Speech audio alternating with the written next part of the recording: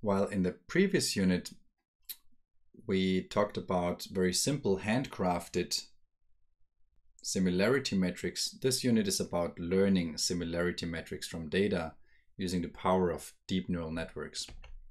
The motivation for this is that handcrafted features in similarity matrix do not take into account all relevant geometric and radiometric invariances or occlusion patterns. And of course, it would be beneficial if you could learn all of this from data rather than trying to handcraft the feature descriptors, as also deep learning has revolutionized recognition, for example, where handcrafted SIF descriptors were used before, but now all of the features are actually learned. So we want to exploit the same principle here, but still staying within the block matching regime so far. So we're using a similar algorithm for matching. We just want to have a better similarity metric. Unfortunately, the world is too complex to specify this by hand. That's why we need learning. And the observation here, done in this seminal paper by Spontar and LeCun, is that the matching cost computation can actually be treated as an image classification problem. The idea behind is very simple. If I take a patch from the left image and a patch from the right image, and I have the ground truth disparity, so this needs, of course, an annotated data set where we know the ground truth disparity, and it needs a sufficiently large annotated data set, then we can label these patches based on the ground truth disparity. So for instance, in this case, this is the correct displacement, so the patch appears similar. This would be a good match. And then here in this case, this would be a bad match because the disparity is slightly off. So we can assign these good match versus bad match labels and then turn this into a classification problem where we're trying for a particular left patch to classify all potential right patches in the right image. And then the classifier should tell us which one is the correct one amongst all these hypotheses. Here's an overview of the method. The method assumes a large annotated dataset, and one of the first large annotated disparity datasets was actually one of our datasets, the KIDDI dataset, in 2012 and then in 2015, which provided each over 200 annotated images and much more raw images still that also have disparity ground truth from which these models can be trained.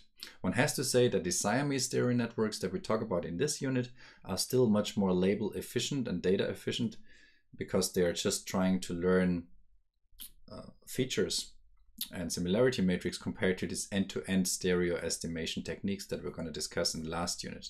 But still, they require quite a bit of data for training. Now, given that we have trained such a patch classifier, if you will, we can now calculate features for each of the two images using this learned model, and we can correlate these features between both images using a simple dot product or a more sophisticated multi-layer perceptron to compare these patches, and then we can find the maximum for every pixel, the simple winner-takes-all strategy that we have discussed in the previous unit. Or we can, what's also been done in this paper to get slightly better performance, run a global optimization algorithm that incorporates some smoothness assumptions about the problem, and that's something that we're going to discuss in the next unit. So here in this unit, we're still focusing on the block matching setup.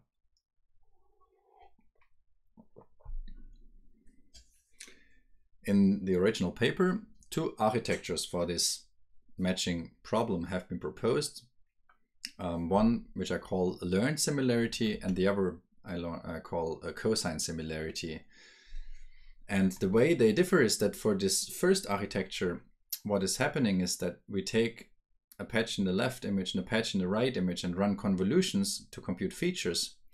But then we concatenate these features and run another fully connected multi-layer perceptron that outputs the similarity score for these two patches. It's still a Siamese network. It's called Siamese because we have these two branches here which are the same. They share the parameters. So the same convolutional neural network is applied to the left input patch and to the right input patch. But then there is this expensive part here while being more expressive potentially than the simpler solution here on the right, it's very slow to compute, because now for every pixel we have W times H, which is image width times image height pixels in the reference image, times all possible disparity hypotheses. So it's a very large number here. It's maybe 300,000 times 100 for VGA image resolution, which is rather small. So we have a very large number of times that we actually need to concatenate these two features and then run an MLP on top. So this is very slow, because we need to do a lot of MLP evaluations, while these two parts here are rather fast. So a simpler method is to remove this MLP here altogether and shift all the burden of this similarity metric computation to the features. So what's happening here is we compute using a ConvNet the features, and we can do this at inference time then, of course, using reusing computation as in normal CNNs. We can do this across the entire images. So it's very fast. In a few milliseconds, you get the feature for both the left and the right images for all the pixels. And then we normalize across the channel dimension for all the pixels. And this is the feature. And then we compute a simple dot product between these two. And this dot product is then directly the similarity score. And that's called the cosine similarity. So these two operations with this in the Siamese branch here, with the shared weights, at inference time are really fast, because we can run them on the entire images. And then this dot product, which is the thing that we have to do W times H times D times, is of course much faster than running an MLP. And so the entire evaluation here runs like 2 orders of magnitude faster than for the learned similarity model. And interestingly, it doesn't lead to a significant drop in performance. So performance is roughly on par between these two. And this is also an architecture that has been used by many follow-up works because it's so fast. Now, how does training work in these models? Well, the training set is composed of patch triplets, and it uses a special loss function that we're going to talk about. A patch triplet is composed of a patch from the left image, that is the reference for which we want to compute the correspondence, and then we have a patch in the right image that is a negative, that's an incorrect patch. And then we have a patch that's the positive example, that's the correct patch, that's exactly displaced by the disparity, by the ground truth disparity. And these bold X here are just two-dimensional coordinates. These are the image coordinates in the left and the right image. Now the question is, of course, how to choose the negative examples and how to choose the positive examples. And what this paper does is it does hard negative mining. And the reason for this is that if we would just choose negatives everywhere else than the positive patches, then this would lead to a very simple classification problem, because most patches actually look very dissimilar from the correct patch. But what's happening here is, what we're trying to do here is we're trying to find negative examples that are actually quite similar, but still not correct to the correct example. And the way this is done is by choosing a negative patch, or the coordinate for the center of the negative patch, by taking, well, the correct patch location, which is X left minus the disparity, plus an offset O, of course at the same scan line, we're in the rectified setup, where this offset O neg is drawn from a uniform distribution with some thresholds, n low, and negative high in the negative range and in the positive range. And then we take positive examples by also like moving to the correct location XL minus D, and then taking offsets that are drawn from a smaller range closer to the correct location, from minus positive high to positive high. So here D denotes the true disparity for a pixel that's provided as the ground truth. And typically, I think that's also what's done in this paper, the hyperparameters for this hard negative mining are the positive patch is from a range -1 to +1, and then the negative are sampled from ranges 3 to 6. So they are quite close to the positive example, but they're still far enough away such that the classifier has a chance to classify them correctly. So here's an example.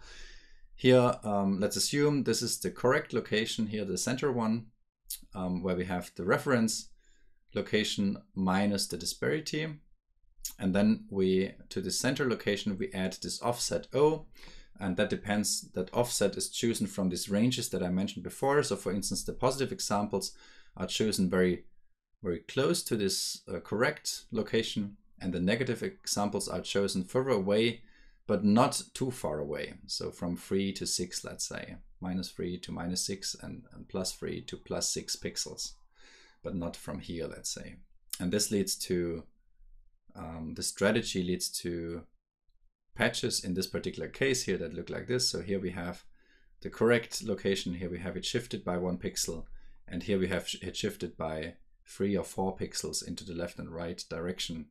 And this is are then the hard examples that the classifier has to distinguish from these examples. And if the classifier is able to distinguish these from those, then it's also able to distinguish easier ones from the correct ones, easier negative ones from the correct ones.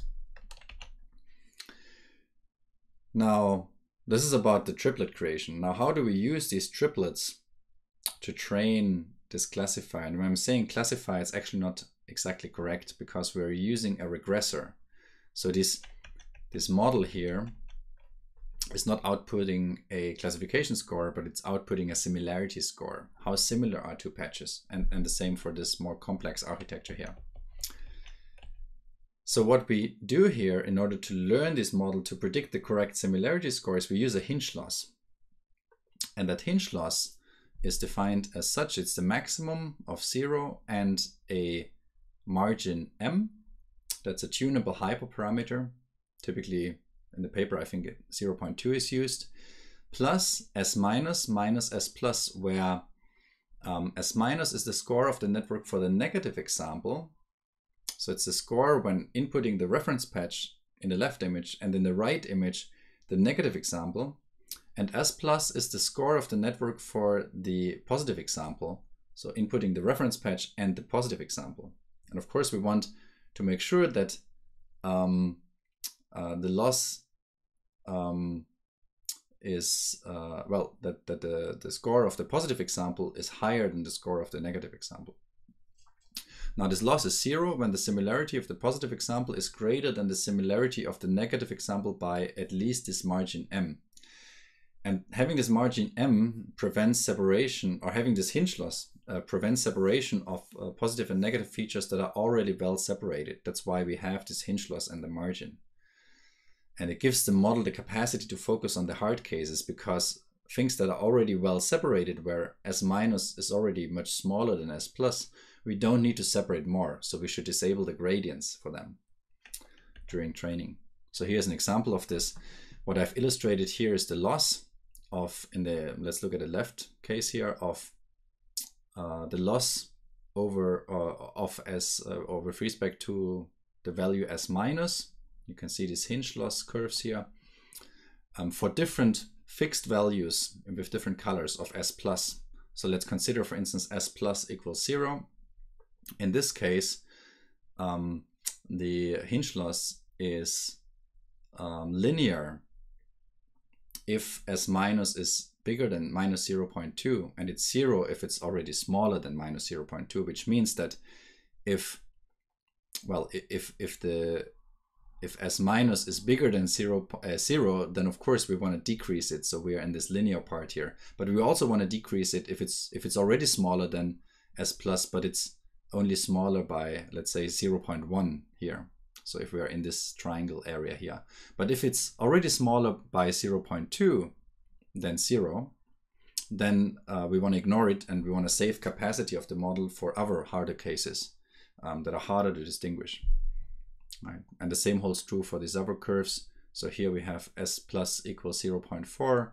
In this case, we introduce gradients for training until S minus is 0.2 or smaller, and then we ignore this example during training. And the same, this is vice versa.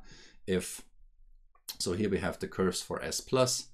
Let's say if S minus is equal to 0, then we want to decrease, we want to increase S plus as long as we are still smaller than 0.2. But if we are already at 0.2 or higher, then we are 0.2 higher than 0, and so we can ignore this because they are already separated well enough, and we can focus on other examples. What does that look like? Here are the winner takes all results. We have the left input image from a kitty example from the original Kitty 2012 data set. Here is the result of the Siamese network compared to a standard block matching result, and you can see that this is a much less noisy and it's a better result than this block matching result. So learning actually improves the quality of the similarity metric. Now, if we run a global optimization, and that's something we're going to talk about in the next unit, in addition to this cost computation, we get even better disparity maps, as you can see here. And we do this for the left image and for the right image, and then we can do a consistency check where outliers are removed and here colored based on their occlusion relationships. You can see that things that are half occluded are in green here. And we obtain very nice disparity maps. The original version of this algorithm was implemented on CUDA with Lua Torch 7 and run on a Titan X. Training required about 5 hours. They trained it for 45 million training examples, these little patches. Remember that training only requires patches, not entire images. That's why it's rather data efficient. And they trained it for 16 epochs using SGD. And then inference for a single pair of images takes about 6 seconds for the simple architecture and 100 seconds for this complex architecture where an MLP has to be evaluated for each disparity hypothesis.